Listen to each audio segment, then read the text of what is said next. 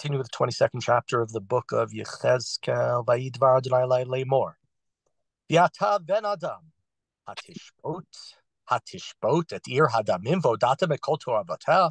So mortal man, right? Judge the city of bloodshed and declare all of her horrors, all of her abominations. Of course, referring there to Jerusalem, who all of the prophecies of Yechezkel up to this time have basically been about. God leaving Jerusalem, going towards Bavel, his Merkava, his chariot, and the destruction that's going to happen.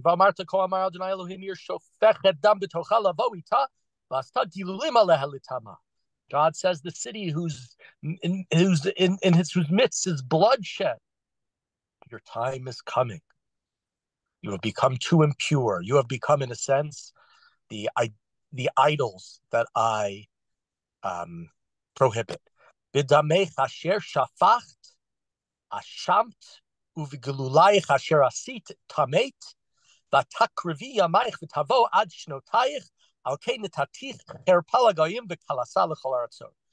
You're guilty for the blood you shed, for the idolatry. Right? This is what you've done. And therefore, I will make a mockery out of you. We've seen this before in the book of Yechezkel. You will be, when somebody wants to talk about the place that the greatest horrors happened to, they won't talk about the destruction of Egypt, the destruction of Rome, the destruction of Sodom and Gomorrah. They'll talk about the destruction of Jerusalem. Hakrovot v'arachachot mimech yitkal subach timeit Hashem rabat hamehuma. Both the near and the far will scorn you. They'll besmirch your name, you who is full of evil and iniquity. Hine, we're in verse 6. Every one of the princes of Israel in your midst uses strength, but not to save, not to defend, but to shed blood. Fathers and mothers have been humiliated. Strangers have been cheated. Orphans and widows have been wronged within you. This is why I create a society that should be just, where children are honoring, respecting their parents, where the orphan and the widow is respected, and you have done just the opposite. Kadashai, we're in verse 8. Bazit v'chaptotai hilalt. You have despised my holy places, my mikdash, my sanctuary, and you have profaned my Shabbat. Anshe rachila yuvach. There were talebearers in your midst. Lema'an shfachtam, in order not just to say something bad about something, but to go and to cause the death, the killing. Vel harim achluvach zima suvetochech. And on the mountains you have practiced horrors, depravity, things that are zima, things that are horrible. Ervatav gilavach timeat hanida inuvach. You have uncovered your father's nakedness, incest.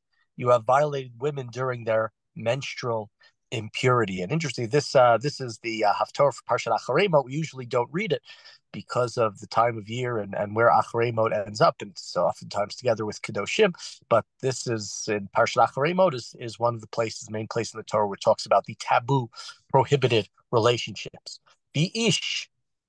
At Eshet Reu Asato Evavish Kalototi Vish Tachotovat Avivi Neavach. More of them, right? You slept with other men's wives and your own daughters-in-law, and violated their own sisters, the daughters you seduced, and other family members. Shochad lachuvach, you took bribes. Levan shvochtam, in order to spill blood. Neshach v'tarbit lakachta, you took interest. The Tatzi Reach Ba'oshech, and you defrauded others. Foti Shachacht Ne'uma Adonai Elohim, and you, with all of your stratagems, all of your plans, all of your things that you were able to think up and conspire, you forgot me, says God. V'hinei, we're in verse 13. Pasuk Yud Gimel. Hipeti chapi, I will strike my hand. We had that yesterday. We talked about the kaf, el kaf, not the clapping of hands, but striking the hand. God, one against the other. He tells first Yechezkel to do it, and then does it himself. El bitz'ech asher asit. I'm going to smack my hands together for your ill-gotten gains and the bloodshed that you have committed. Will your lave here doesn't mean the heart or the mind. It means probably your courage, your strength. right? That yesterday talked about things are going to be so horrible that everybody's courage and strength is going to melt. Hayamod libech im techazachna yadayich liyamim asher ani oseh otach. Ani Adonai dibarti v'asiti.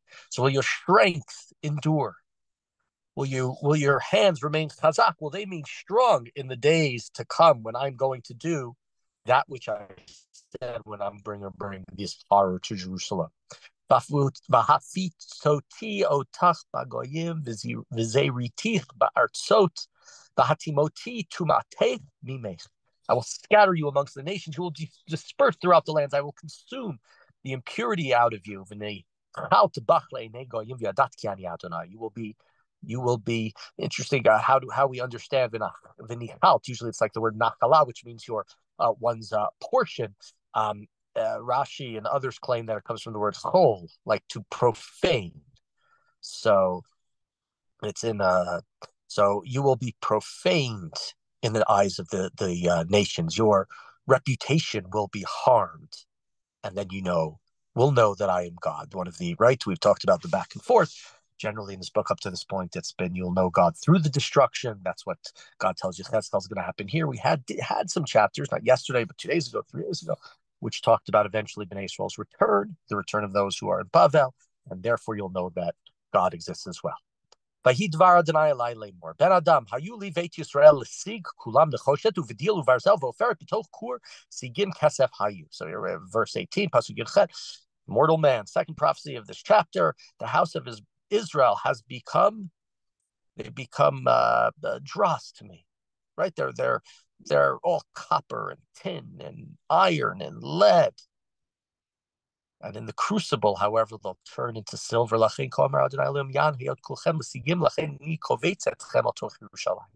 Because you went into what's called in other places, the Kur Habarzel. Right here, it talks about being brought into the crucible. It's called the word Kur. Other places called in regards to Egypt, the Kur Habarzel. You went into the iron furnace. You went into the furnace and you managed to survive. Those of you who survived because you were strong, you were pure, you were righteous, those of you will be brought back to Jerusalem. So exactly what we talked about in the last number of chapters where we had the reversal, and here we have the reversal again.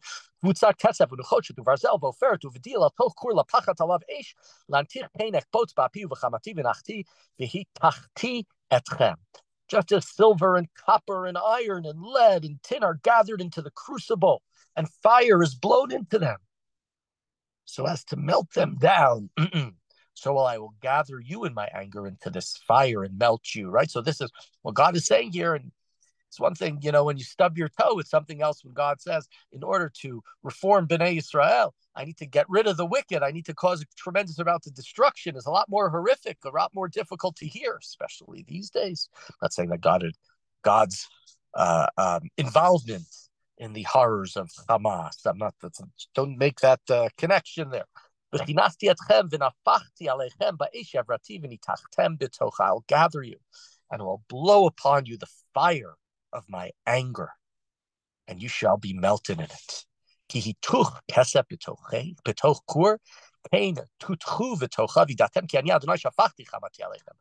as silver is melted in the kur, in the crucible, so you will be melted in it, and this way you will know that I am God. I poured out my fury over you. But here again, at least at this point, the fury is supposed to be for the return. Bnei Yisrael will once again be the silver. They will be able to return. That's a concept. There's difficulty brought up in the Talmud. This idea of Yisurim Shel Ahava, when God pings you, makes you, we'll say, stub your toe. Stubbing toes can hurt, but stubbing toe is nothing compared to other things that happen, the things that are described in these chapters, horrors that we know from the world, in order for you to think about your behavior and improve your life, your morals, your behaviors, your ethics, etc., etc. So we see some of that is coming in here. Here it's in a much more horrific fashion. We've seen it before in the book, of course, God saying the destruction is going to happen so you can return. Now, verse 24. Ben Adam emor la at eretz lo God said, saying in a sense to Israel, you're an unpure land. You're not tahor. There's not going to be any rain that's going to wash away the horrors. Right? Yeah, think of it, snow, and then the snow sticks around. The animals go and they pee on the snow and whatnot. You want that you want it to snow again. You want it to be taken care of. God says the horrors, the blood that's there, it's going to remain. Kesher neviyah b'tocha karisho eg toref taraf nefesh achalu chosen vikar yikachu amnotah hirbu b'tocha. The prophets are like roaring lions, rending prey, right? They're supposed to be prophets, supposed to be telling you, supposed to be reforming your behavior, but they're causing you to become prey. They devour human beings. They seize treasure and wealth. They have widowed men and women in her midst. The prophets are profane. Kohanech, Hamsu, worst insult you can give to somebody today. Her priests have violated Torati, my teaching. They've gone against it. Vayichalalu kadashai bein kodesh l'chol, and they've profaned that which is sacred, mixing up that which is holy and that which is profane. Lo ivdilu, they didn't separate. Right? We know this first bracha in the morning, right? Havdalah at the end of Shabbat, Amavdu bein kodesh l'chol. First bracha in the morning, talking about the rooster, which knows the difference between day and night. So much of Judaism is trying to figure out what's good, what's bad, what should be categorized this way, what should be categorized that way. And your Kohanim have not been doing that. And I don't think God's saying it's due to a lack of knowledge. Lo hudiu umishabtotai halimu einehem veichal betocha. They did right, so they closed their eyes to my Shabbat, and they profane me. I'm profane. Sareha bikirba kezevim torfei Torah. The officials, the leaders, are like wolves, causing prey. Lishpoch dam, in order to spill blood. Nefashot leman botzei abatza. Why are they doing it? To bribe, for ill-gotten gains. Unevieha tachulahem. Tafel chozim shab kosmim lahem kazav omrim ko amar Adonai Elohim v'Adonai lo dibeh. Prophets too, they daub the wall with plaster. They prophesy falsely. They say, this is what God said. God said, that's not what I said. Ama aretz ashku, and the people of the land have practiced Oshek, the Gazlu, Gazel, the Ani, Vavyon, Honu, Vetager, Ashkublo, Mishpat, the average person. What did they do? Robbed, fraud. They take advantage of the poor, of the needy, of the stranger, the people who can't stand up for themselves. V'avakesh me'am ish goder gader, v'omeid b'peretz lefanai b'ad haaretz levoltisha chatav lo matzati. And I sought amongst them a person to stand up and to tell them what they're doing wrong, to stand literally in the breach, Omeid Baperetz, and to scream and to shout from the rooftops and to reform their behavior, and I didn't find it. Now, God tried. There was a lack of person. I'm pretty sure that Yeshaya screamed it, and Amos screamed it, and Mika screamed it, and Yirmiyahu screamed it during this time period. But God didn't find that person. And maybe there's a little bit of God sent Yirmiyahu, but God was waiting, seeing if somebody on their own initiative would do it. And it's very much like, think of stone. We go back to the beginning of the book of Yeshaya, where Yeshaya says, Kistom hayinu, ka'amorah damini, you are like Sodom and Gomorrah. And there's nobody who stood up. There's nobody who stopped it. They're not any righteous people. Veshpoch, we're in 31, Alehem zami be'eshavarti kilitim darkam barosham natati ne'um Adonai Elohim. I have therefore poured out my anger upon them. I will consume them with fire, and I will repay them for their conduct. These are the words of God. So a very, very difficult and very challenging chapter. The beginning and the end, the middle has some decency, but we see there more than we've seen. We've seen little snippets of it. We always see idolatry. We've seen snippets and a lot of pieces actually in this book, more than the preceding two books, the profaning of Shabbat. But here we really see every sin that was committed by the people in Yerushalayim. Murder, illicit relationships, some of them might have been through rape and seduction, bribery, misleading, lying, everything that can be imagined. And thus, as a result, going back to like when we talked about Shiloh, back in the beginning of the book of Shmuel, when God decides to destroy the temple at Shiloh, sometimes you can fix something, and sometimes something is so corrupt and so horrific, it needs to be destroyed in order to start over. And that's God's decision here about Yerushalayim. We're going to destroy it. We're going to throw it into the fire. It's going to burn. And only the few things that can come out from that fire pure, like a beautiful piece of silver or whatever it might be, that is going to be who's going to return to Jerusalem in time.